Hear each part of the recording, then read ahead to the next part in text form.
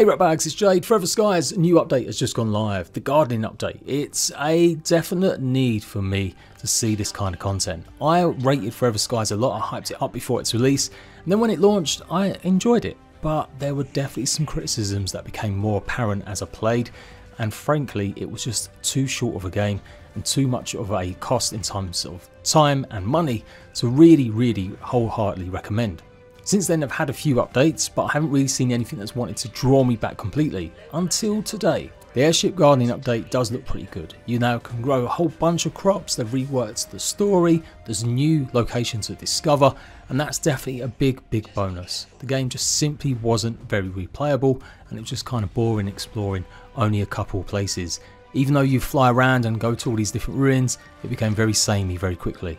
So I've still got a bit of a critical eye on it. I am still a bit grumpy that they're going as a PlayStation exclusive instead of releasing on all platforms. But I've always liked the idea of this game, and once they add multiplayer and they keep fleshing it out with updates like this, I definitely feel like it's going to be worth a revisit.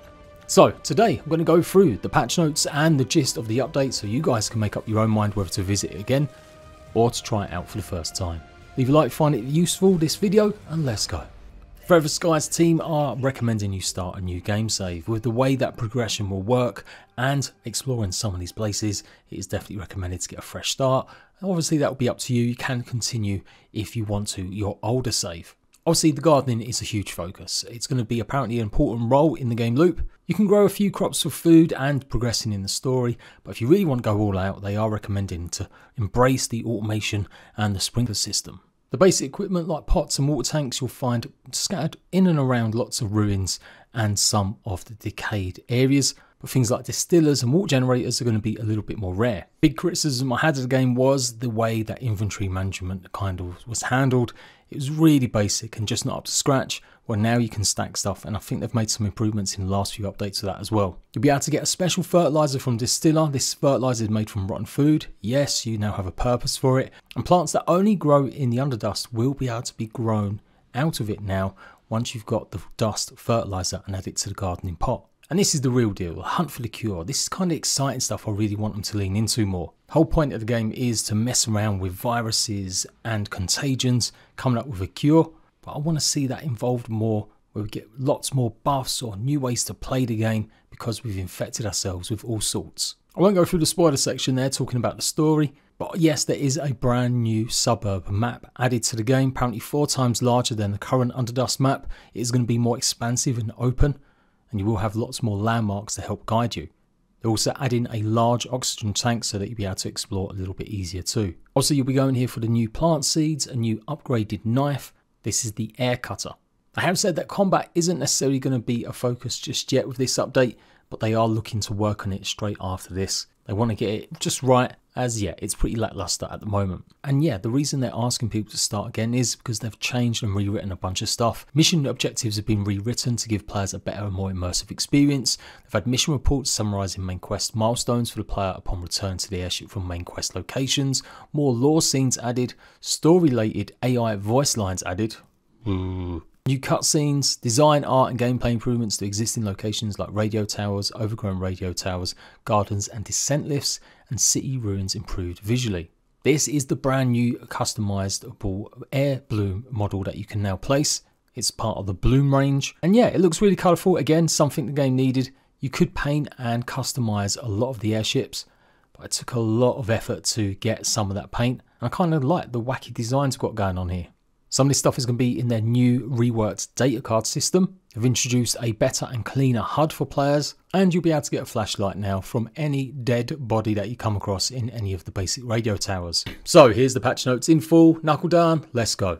New content: small garden pot, small water tank, sprinkler, large garden pot, large sprinkler, water tank, pipes, distiller, pipe water generator and pipe connected membrane.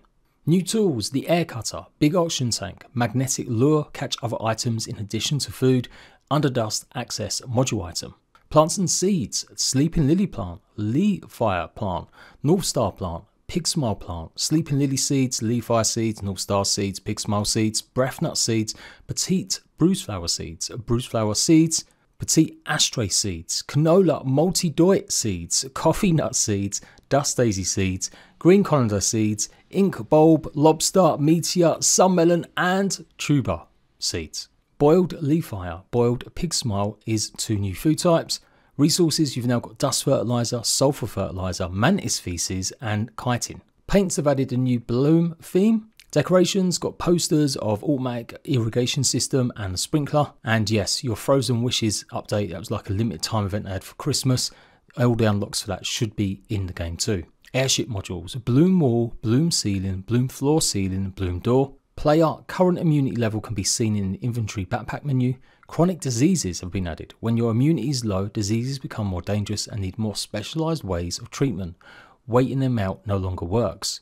Footstep sounds for different terrains. Narration, chapter 2 of the story. In order to find a cure for the virus that slowly kills you, you have to travel to the depths of the Underdust to find a century-long lost cure. Mission reports, summarising main quest milestones for the player upon return to the airship from the main quest locations, new lore scenes for second lift and Underdust locations, gardening tutorials in data tablets.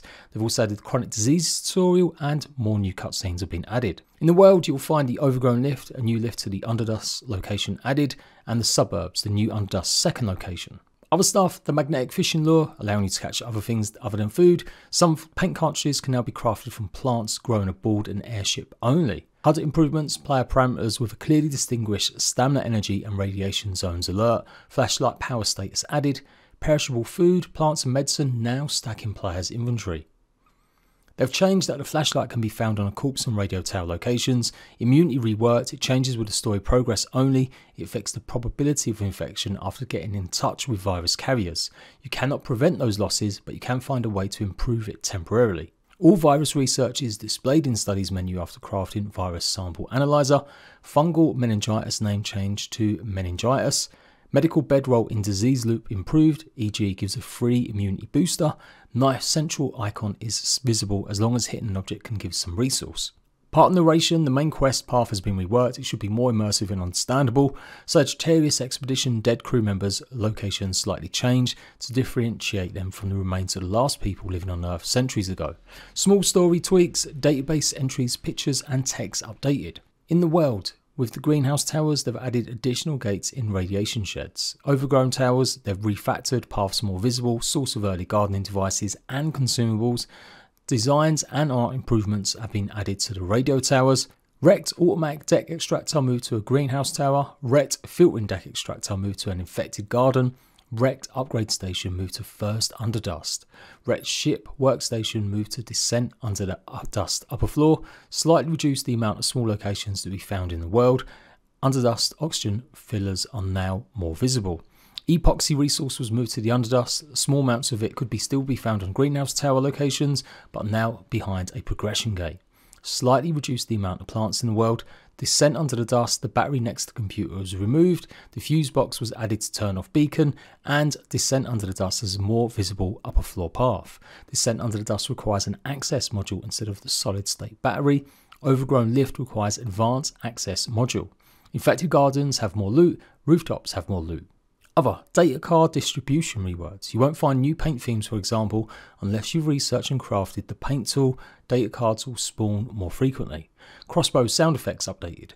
Medical bed station animation tweaks. Lots of performance stuff. Clean water now gives 30 water instead of 25. Canned gives 30 instead of 25. Boiled moth still gives 25 food instead of 15. And boiled patat now gives 30 food instead of 25.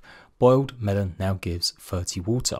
Basic lure can catch rotten food, dust lettuce and dust moths. The mantis gland now appears as a cause of hemorrhagic fever in the studies virus sample analyzer menu. The quest for finding Noah's notes and mantis glands have been reworked for clarity, changed to get instead of find.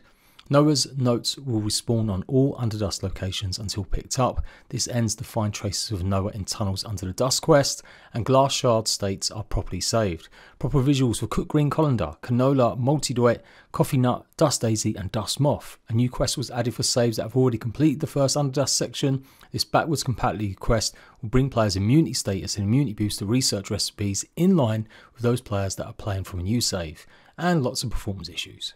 Apparently they've got another update that's going to go live next few weeks, and it will have content rather than just bug fixes. So that's pretty good.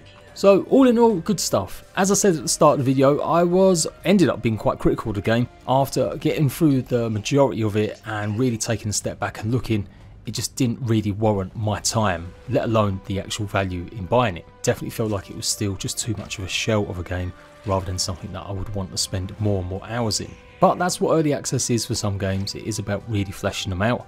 And if they carry on with updates like this, then I'd be definitely more confident in really giving it a good go once the 1.0 update is here, or maybe the next update. With it launching on PlayStation as well, I think it's going to bring it to a wider range of people, and that will also help me decide to actually put some more content out for it. But you never know, if you really want to see me play this, leave a comment down below. I might be able to fit it in on stream this week. Otherwise, definitely I'm going to keep my eye on and hoping that they carry on improving like this update. Until next time, ratbags, laters.